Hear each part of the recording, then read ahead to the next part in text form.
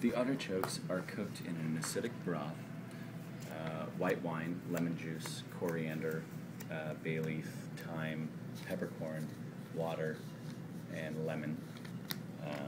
It's called baragoul. Do you want to get your face in there? No. Good? Yes. Sure? Yes. Okay. So we poach the artichokes in those, or in that broth. Gets it some flavor. We also shave some artichokes and then fry them and make chips, which you'll see right there. The coho salmon, which is troll caught, it's from southeast Alaska. We're searing that skin side down and not actually flipping it.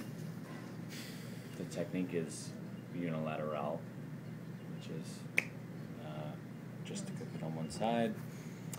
We made a tomato relish by seeding and skinning a bunch of tomatoes from our garden, and then roasting them until they're almost dry. Sherry has dicing some good them. tomatoes for that, by the way. Great. Right. Dicing them, mixing them with shallots and garlic that were sauteed in extra virgin olive oil, and a little bit of thyme. That's what you see here and here, and it's delicious.